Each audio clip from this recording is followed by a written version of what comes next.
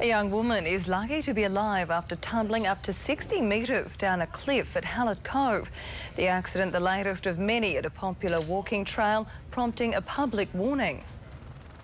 A woman concussed and bruised at the bottom of a 60-metre cliff, carried to safety after a tricky rescue on Hallet Cove's rocky beach. If she took a fall of that distance, then she was very lucky to escape with the injuries that she did.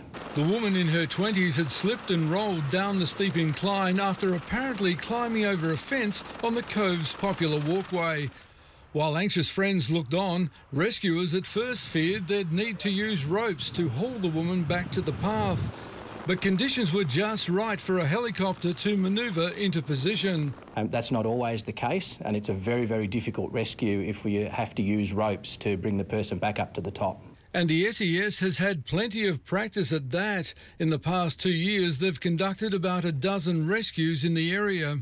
People usually get into trouble when they leave the designated track and climb the fence in the hope of getting a better view of the ocean. Just before last night's accident, dolphins were swimming close to shore, attracting onlookers to the cliff top. The SES says it's a great place to enjoy the wildlife within limits. But stay on the boardwalk and do not climb over the fence. The cliffs there are very unstable. It's unusual where an area is so well fenced that people manage to get over the fence and then fall down the cliff. The woman is recovering at Flinders Medical Centre. Her condition described as stable. Rick Teague, 10 News.